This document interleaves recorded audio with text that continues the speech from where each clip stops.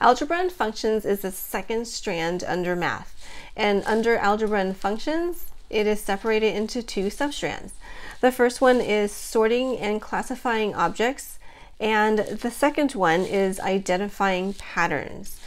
When you give opportunities for children to sort and classify, make sure that you teach them about the different attributes of the objects. So for example, the child can sort by the size of the objects, the color, the shape, or maybe by even different types. For example, say you have a bunch of little plastic dinosaurs, and this was something that was really popular when I was teaching one preschool class, was that they were different colors. So first I had them sort by color, and then I said, okay, what's another way to sort? Then they sorted it by size. Or then I said, what's another way that you can sort these dinosaurs?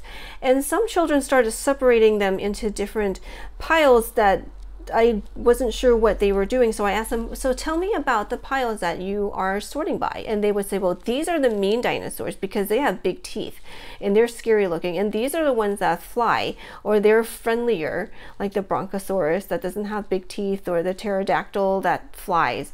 And so just give them different ways to sort the objects and then have them explain it to you.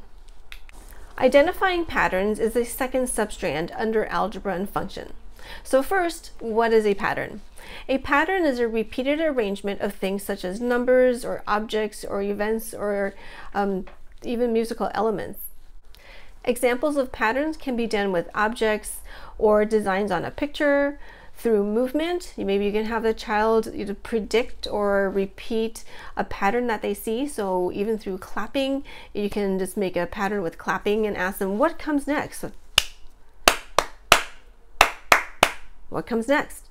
And then hopefully they do the second clap. So you can do patterns definitely with movement, with sounds. So the clapping can also serve as an example for a pattern of sounds. And then through rhymes and through stories. Sometimes stories have a pattern too, how the story is going, and especially the simple stories, there's a pattern in there. And then patterns can also be found in the outdoor environment. Through sorting and classifying, or even with identifying patterns, the child will learn how to make predictions and also to write rules for the way they are classifying or sorting or doing patterns. They can tell you, what is this pattern? What comes after this the triangle? And so they can tell you rules of the patterning sequence that they see, or tell you the rules of classifying or sorting.